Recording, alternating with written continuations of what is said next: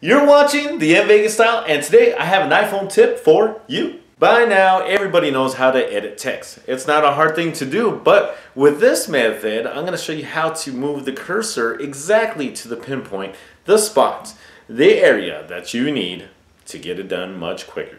Getting right into it, open the text, all right? And when you start typing, just like this right here, what you're going to do is press and hold, okay?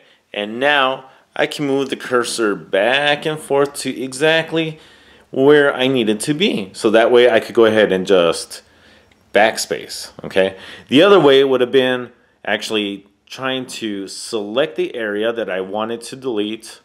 But this time around, all I had to do is press and hold, and then I can move the cursor back and forth as I need.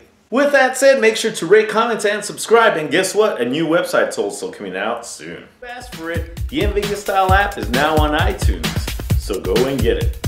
And for more help, make sure to visit me at techsurvive.com.